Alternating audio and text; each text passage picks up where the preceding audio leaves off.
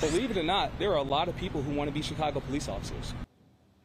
Now is the time to join the force as CPD looks to beef up its ranks. CPD recruiters say they need to have as many people at the academy as possible, restore their ranks, and show the current officers that help is on the way. Sally Schulze has more on the push to find quite a few good men and women. With crime rates high and staffing levels low, Chicago police are hungry to hire more officers.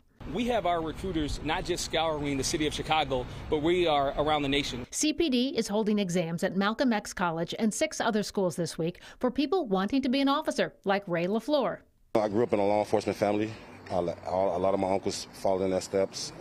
Grandfather was a Chicago police officer, so it was just kind of in the blood pretty much. To find future graduates of the police academy, CPD has expanded who's eligible. They're not just looking for those with college credits or law enforcement and military backgrounds. People in trades are welcome too.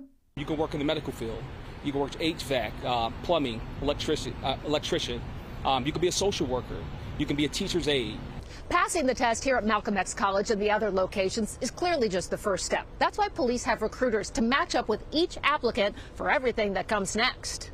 When you hit that wall and you say, man, I don't want to do this, that recruiter can pull you along the way. Sergeant Nathaniel Miles acknowledges possible roadblocks. Families might try to talk you out of this job. News reports might make you question it. After all, you put your life on the line. So recruiters say passion for the job is key. I totally agree with it. You know, I think that's what we're lacking in law enforcement now. If we want to live in a safer city, people have to do their part. For those who want to join CPD's ranks, exams are happening twice a day at all city colleges of Chicago, Friday and Saturday. Sally Schulze, Fox 32, Chicago.